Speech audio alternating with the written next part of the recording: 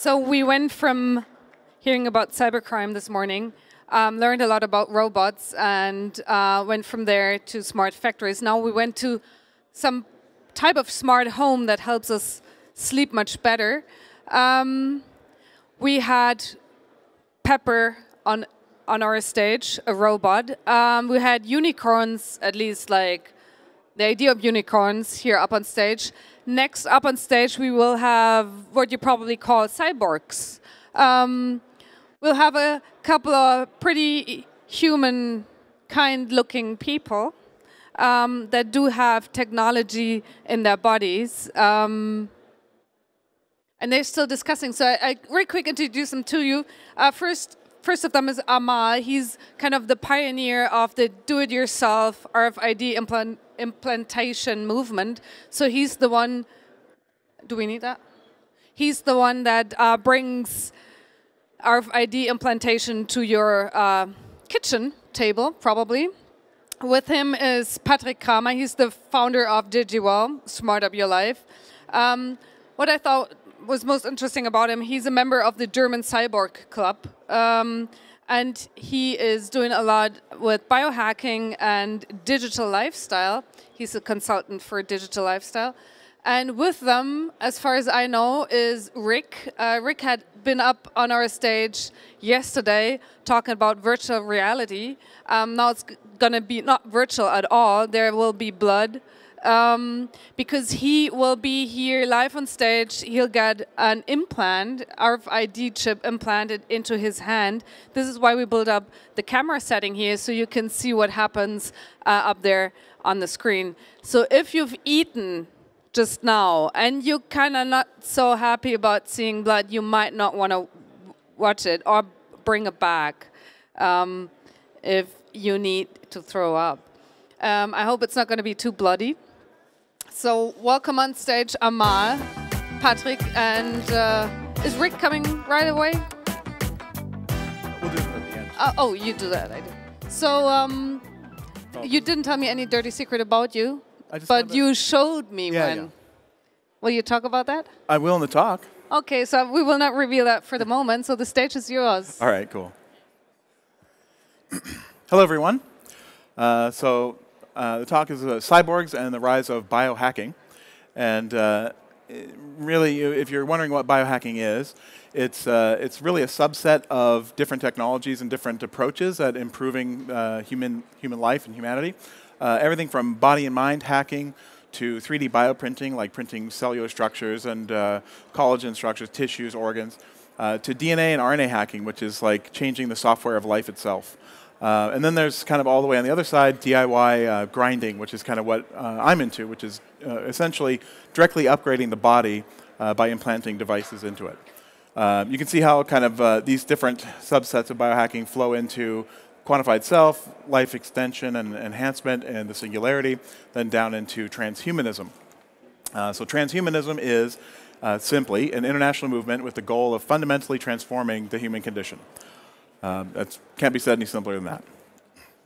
So when you think about the human body, the traditional approach to that is that you are your body is you, and there's some kind of like sacred aspect to that. There's a skin barrier, and your concept of self is your entire physical being. But biohackers think of the body as more of a sport utility vehicle for the brain. We think of ourselves as our minds, and our bodies are just these really great tools to experience the world and to interact with it. And just like an SUV, we want to go better, faster, stronger, and add upgrades. So since the beginning of time, really, we've been tool users. Not much has changed. We're still kind of monkeys with better tools. And so really, the idea of improving yourself is nothing new. We've used these external machines to try to improve our functionality as human beings. We're now doing that with wearables, so devices that we wear, devices that we carry, smartphones, things like this. The problem is that they usually end up in the drawer. They're used for a time, and then they end up not being used. And the reason for that, I think, is something I'm calling the Tamagotchi effect, which is really, if you remember the Tamagotchis, they were from like the 90s or earlier. They were little toys that you had to manage and the little virtual digital pets, and you had to pull it out of your pocket every few minutes and feed it or care for it, and if you didn't, they would die. And we have those today. They're smartphones and other devices that need battery charging and signal and get what's the Wi-Fi password. So you have all these kind of management details you have to use throughout the day. And so you have this effort versus benefit, and in the end of the day, a lot of these devices don't meet that requirement, and they end up in the drawer. So out of these Tamagotchis that we have with us today, there's three main ones. There's the keys, wallet, and phone. And these are so critical that people have made doormats so that you don't leave the house without checking for keys, wallet, and phone. They're the three critical things that we use in society today. So it got me thinking about the key. This was back in 2005. I had a whole bunch of keys, and I was managing these keys, and I thought, man, these keys have been around since like 700 BC, and the lock and key hasn't changed much since then. There's got to be a better way. And so I thought about biometrics. I wanted the door to just know that it was me and just open. And the problem is that biometrics then and still today, particularly for outdoor environments, they're not very robust. They're expensive, kind of clunky.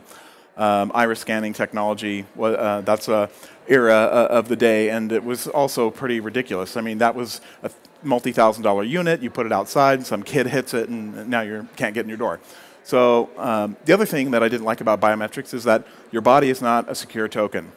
You leave these identifiers everywhere, and it's not really actual security, as demonstrated by the Secretary of Defense here. So she was actually targeted and by a hacker out of the Chaos Computing Club here in Germany.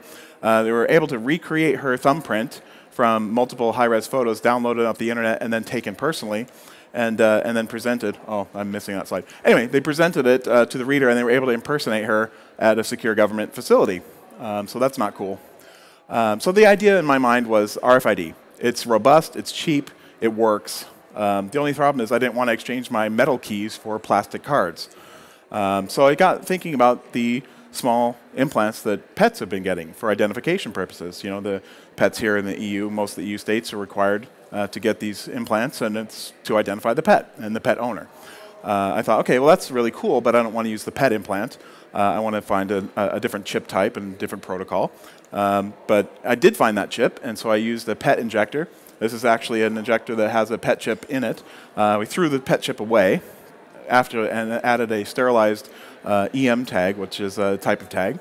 And then my family doctor did the installation. So we talked it over, and he said, okay, well, women get female birth control implants, and they're quite large, and they're injected within a syringe.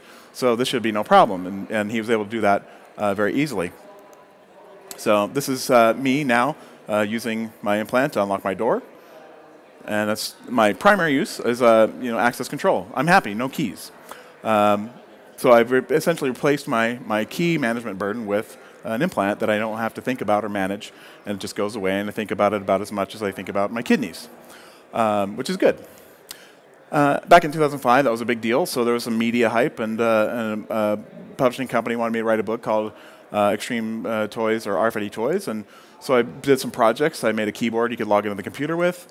You can see it's Windows XP. It's, again, 2005. So I was able to log in with just wave my hand over the keyboard. Fire safe, you can take apart a digital safe and add RFID authentication to it. So I'm able to access the safe with my implant. And then this is me accessing my car. So I can just get into my trusty Volkswagen. And after that, things kind of cooled off. There wasn't much activity going on. The media hype died down. But then something happened. 2008 or 2009, the Maker Revolution happened, and people started building things again. They started making electronics and going in their garage and experimenting.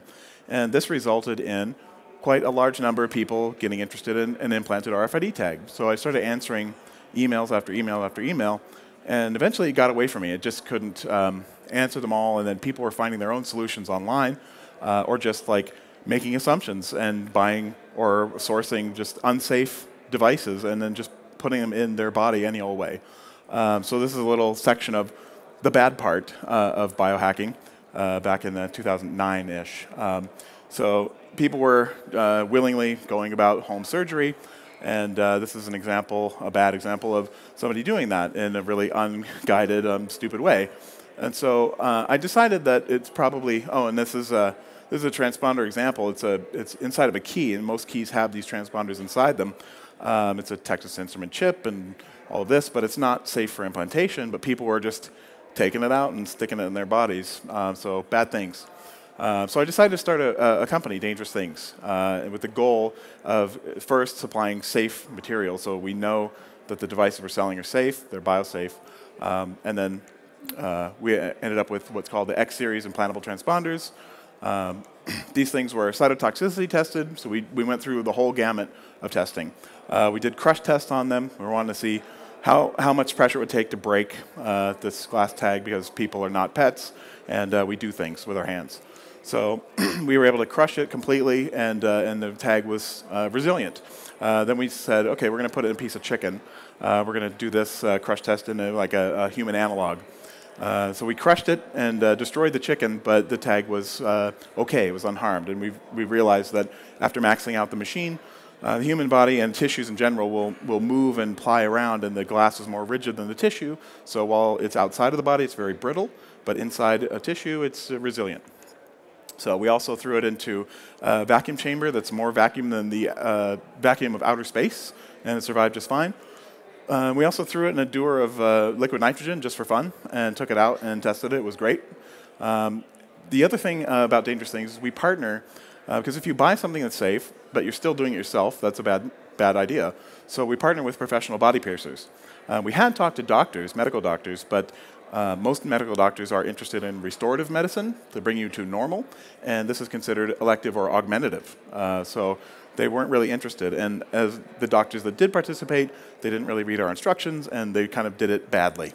But professional piercers are great because they understand needle work, they understand skin, aseptic procedure, and they're professionals and they're licensed. So out of that, we built a partner network, and it's still growing today. So these are partners in and around Germany and the EU, and it's growing every day, places where our customers can go to get it installed safely. Another thing happened. NFC came on the scene and became ubiquitous in smartphones. So we actually ended up, we couldn't source an NFC compliant tag, so we ended up manufacturing one. And we did that through Indiegogo. We crowdfunded the manufacturing, and we raised 4 times the goal, which was a surprise to me. I didn't think that there was that much interest, but apparently there was. So it was really great to see that response and people's interest in the technology. This is the XNT here. It's the same type of glass tube in an injector. It's sterilized in EO gas, and it's good to go. So today, this is a map of sales. So we sell a lot in Australia and the US, a lot into Brazil, and throughout the EU and Russia. So it's quite a global phenomenon. It's not just localized. So we also sell through our partner DIGIWELL. So this is in Germany here. DIGIWELL is the only authorized partner to sell these products in the EU. And they have great guides and how to actually use it. It's in German, so if you speak German, that's a good thing. They have interesting how-to guides and all kinds of stuff. So it's definitely good to partner with people who speak other languages than English, because that seems to be a problem. The other thing is interesting is the declaration of conformity. So we actually had to go through, DIGIWELL went through a process with the government of Germany to actually get them approved and prove their safety. And so they're the only people that were actually authorized to sell any kind of implant like this. So with the popularity, we started to get some celebrity. This is Peter Diamandis. He's kind of a big deal in some circles. And so he's getting it done on stage as he's talking. And with the popularity growth, there started to be other applications built about this kind of thing. So Bitcoin is another application that people have been exploring about putting on the implant. So this is a project by a customer of ours, Patrick. It's his BioPay project. So he's reading his implant and is authorizing a Bitcoin payment. And there you go. He's been able to make a payment with his implant. There are also other people building hardware around this platform. This is an example of a payment terminal that also reads NFC tags. And that's an example of reading a Bitcoin wallet balance. So he's made a payment, displays the balance. This is another customer of ours that worked with Scandinavian Airlines.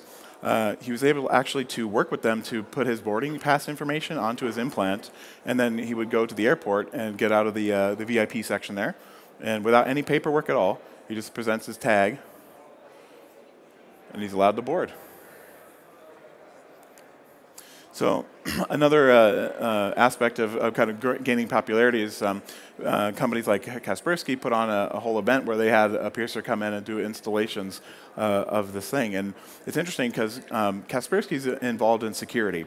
And that's one of the key kind of critical components of this technology is what is the security? People want to know they're not giving up privacy and they don't have any security issues. The problem is that security, and particularly cryptography, needs electricity, needs power. So computing components inside the chip require a lot of energy.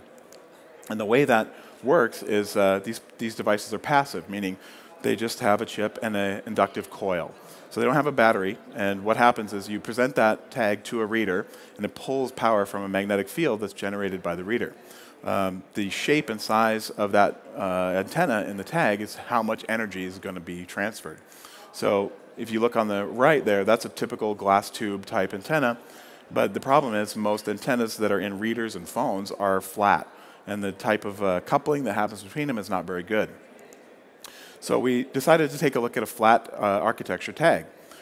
So this is where we had to get into polymer research, because the typical technology of decades ago, where pets were getting these things in glass tube, isn't going to work for us anymore. So we wanted to start innovating. So our first attempt failed. That's a tag that was here in my right hand and this finger, and that was there for about 2 months, and then it ended up failing. So we did some analysis on it and ended up innovating, kind of iterating through. This is the second generation tag, and so the idea was to put this into my left hand, and it's actually been installed. So that just takes a small scalpel cut and some sutures, and you're good to go. So through all this popularity, and you'll have to forgive me, I've contracted a little throat problem, but through all this popularity, the different partnerships and people that we're talking to has grown, and one of those partners is Fidesmo. So Fidesmo makes a card that has basically a platform on it that you can load applications, and those applications can be for cryptography or for ticketing or transit or any of those things. We really liked this idea, so we said, hey, can we put that card into an implant form factor? Can we get something like that with advanced cryptography and advanced like micro application support into an implant? And I'm happy to say that we were able to do that. This is the Yuki. The idea is that it's an implantable NFC platform for security, payment, and cryptography applications. That's my dirty secret that I was talking about. I have a prototype in my arm that we can show off afterward. But the idea, fundamentally, is to take and merge your digital identity with your biological identity. It's something that is today very loosely coupled. You have your digital identity, which is protected by passwords and account names and things like this.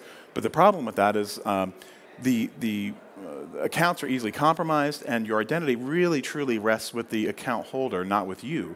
So, for example, if somebody were to get into your Facebook account, send a message to somebody, that person's going to assume that it's you, and Facebook owns your identity in that sense. The same thing is true of a bank. So you log into your banking system, you want to transfer some money, it just takes some simple identifiers to do that, and then the bank acts on your behalf.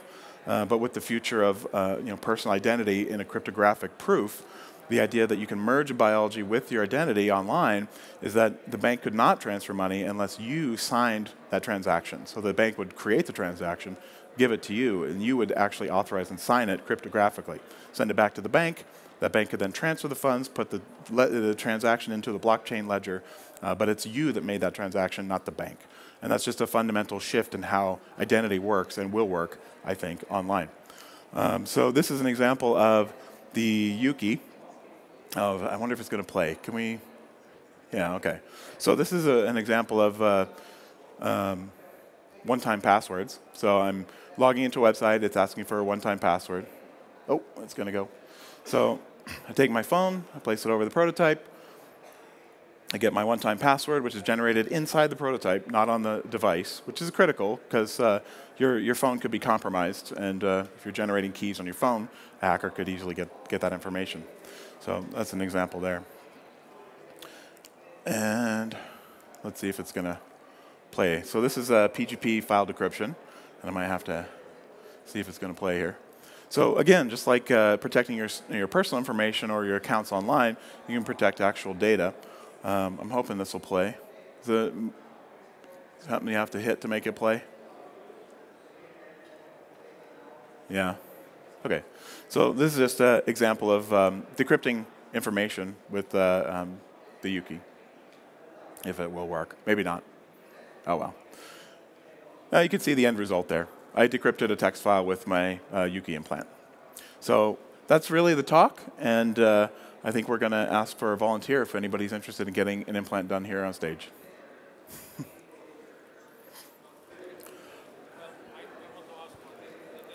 Microchips have been there 20, 30 years. Why only now they find the applications that are identifying in the bank? And the microchips have been there 20, 30 years. Why these advanced applications are coming in only now? I think that has to do with basically somebody being crazy enough to make it a human application. I named the company Dangerous Things kind of as a joke because people thought like what I had done was so dangerous when it's really not dangerous at all. But really it just comes down to the idea that people being comfortable with the concept of putting a functional device, a non-medical functional device inside their body for this application, for this purpose. It just hasn't been something anybody's ever really thought about before.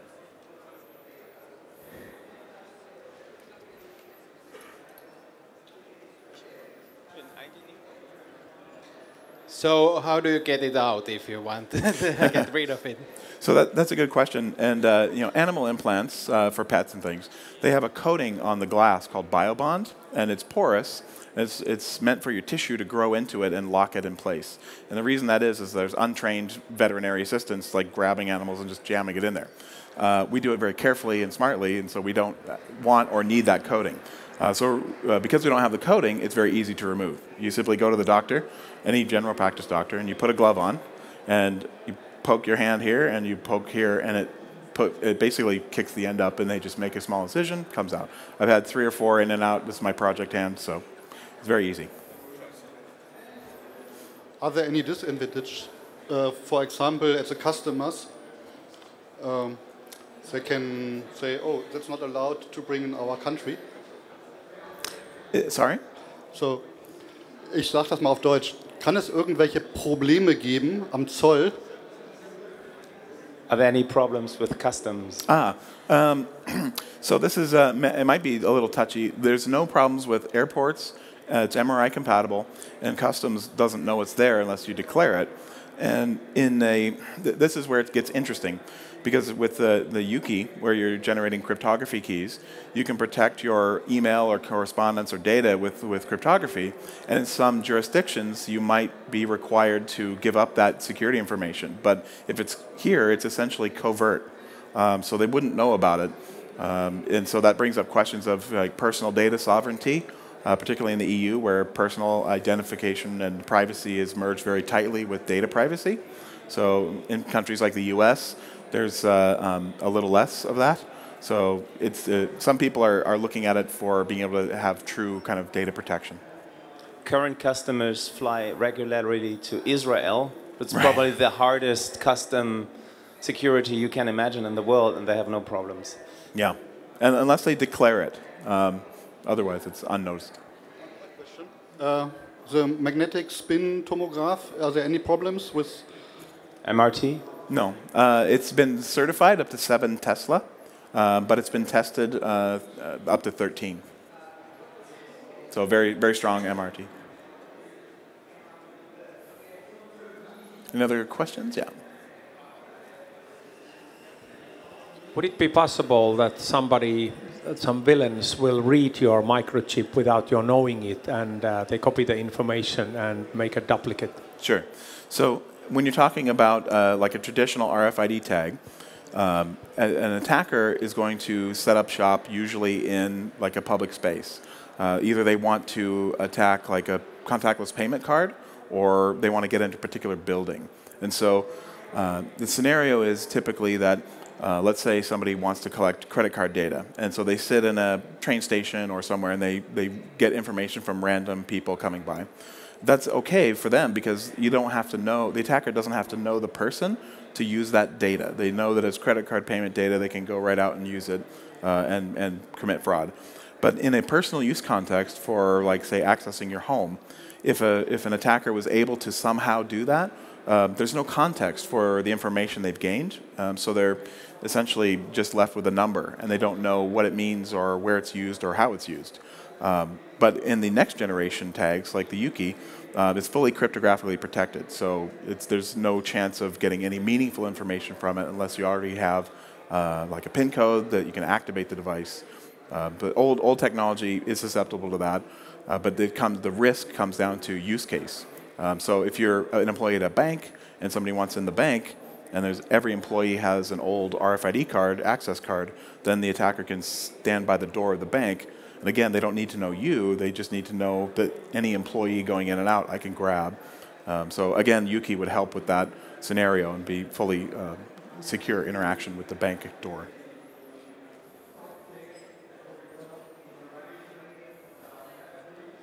Any more questions?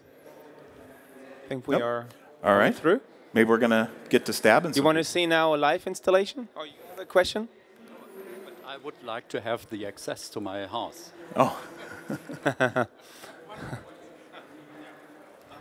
Why this microchip thing is better than fingerprint identification? Sure. So fingerprints are not really secure. They're left everywhere, and even left on the sensor of the door.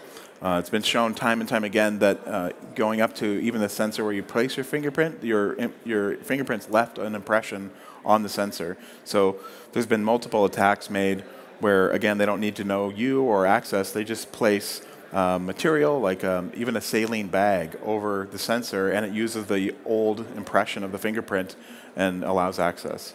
The other thing is that fingerprint readers are expensive and they're fuzzy. They're not very accurate. And if you place it outdoors for like external door access, it's very easily damaged. So it's not a very robust technology, in my opinion. Okay. I think we had somebody who was going to get, yes, that's right. So now the bloody part starts. You want to see that? Do we have a scissors, or do I? Yeah, okay, perfect. Thank you. All right, come on up.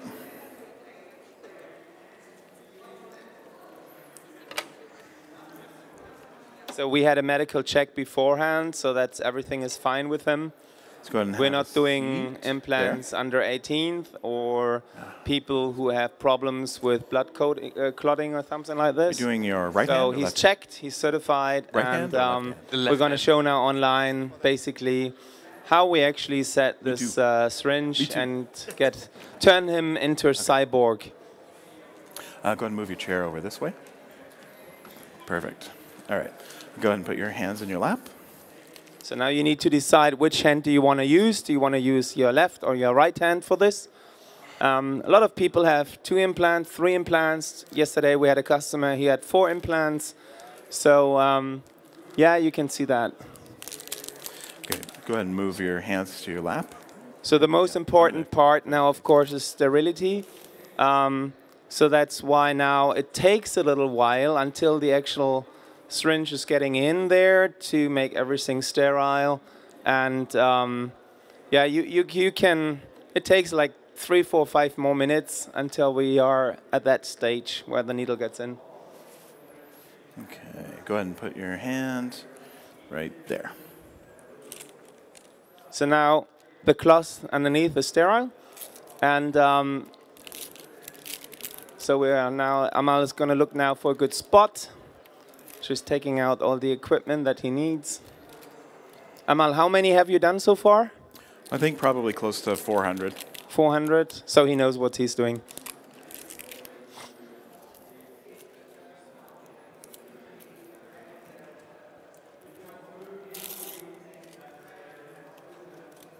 We had customers, always comes the question, is it really painful? Yesterday we had customers saying yes, oh, I hope so. And then they ask for, can you do it really slowly? But we also have customers who say, oh, that's it, I didn't feel anything. Or sometimes they go, ouch. But usually what burns a little bit afterwards is a disinfection. That's all. An earring, I was told, is worse because you go in and you go out there. And this one is just a syringe and just a needle. So now he's sort of making everything sterile. And then it needs to dry a little bit, otherwise it's too slippy to grab the skin in a good way.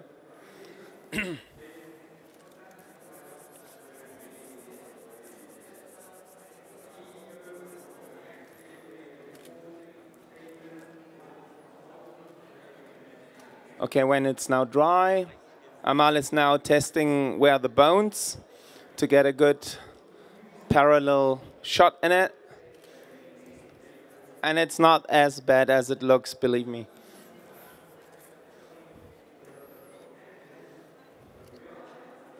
As long as the needle is still covered with plastic, you know, there's no action.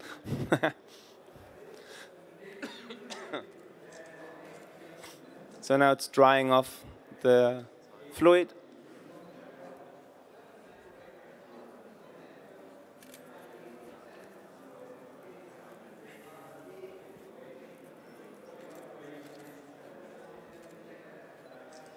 It's now looking for the right spot.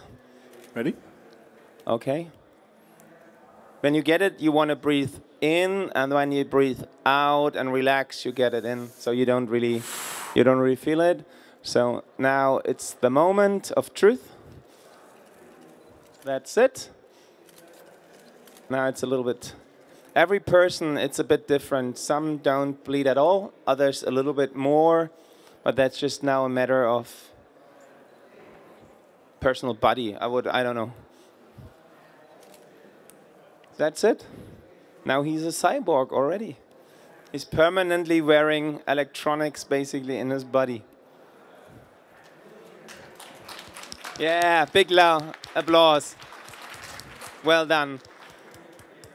Yeah, it How didn't really How was hurt it? that much. It's like a normal syringe or getting your blood out. Did you look when he did it? No, I never look. Yeah, he told us before he's a little bit of skeptical with needles, but it was okay. Yeah. And now the next 2-3 hours, he should really press hard on it, so it really stops. He should not wash his hands for the next 1 day or something. Yeah. Don't do the dishes tonight, you know, with your hand in the old dishwash water. And be a little bit careful for the next 2 weeks. Don't do, you know, like a kickbox match tomorrow, or don't play volleyball. But after 2 weeks, it's like the swelling is out, and then it's fine. And after like a couple of months, you don't feel it anymore at all. Well done, guys. Cool. Amal, how was it? It was fine. I mean, everybody's different, so he's going to have a little bit of a bruise, but it'll go away in a couple days.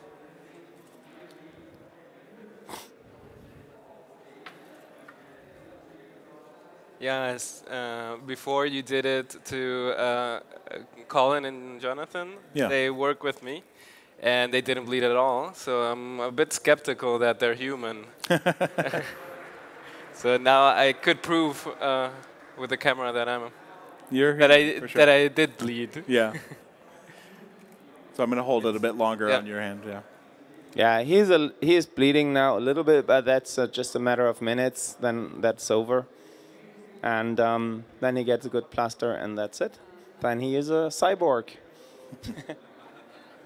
Yeah, it would have been boring without blood. Anyone who wants to see this more closely, we do this in our booth here in the loft area later on. We have a happy hour where a customer can get shipped. And I think for the next, at 4 o'clock, I think we have already like 12 people lined up. It's absolutely phenomenal what we see here at CeBIT, how we... See this here? It's a little bit of blood, the request is just phenomenal. I mean, we thought we do 2, 3 per day. Yeah. I think in average we have like 20 now. It's a big interest. Any more questions to the guys upstairs or in general? Are you all speechless in all? Okay, well done. Bit of cleaning.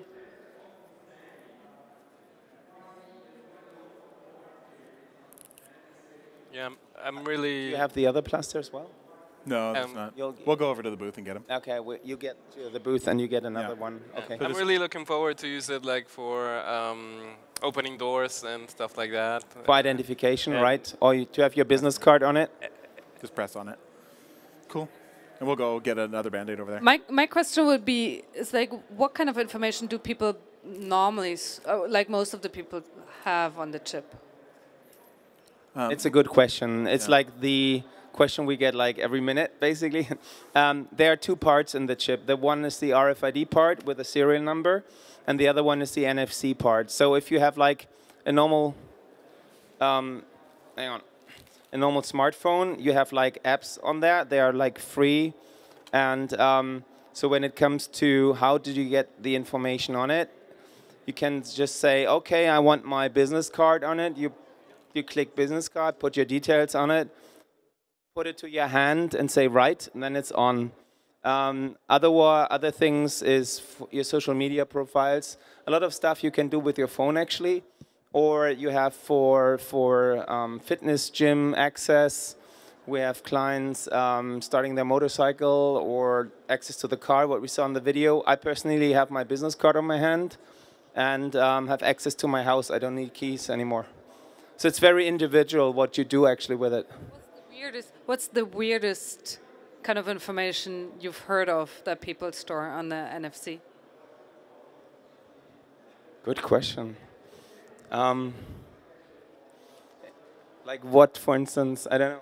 I think starting your motorcycle is actually a pretty fun thing to have, right? Well, I heard, maybe Amal, you would know better. I heard in America there are weapons that you can only fire when you have your RFID reader to it. I heard about that. Huh? It's a wristband, but boring. Okay.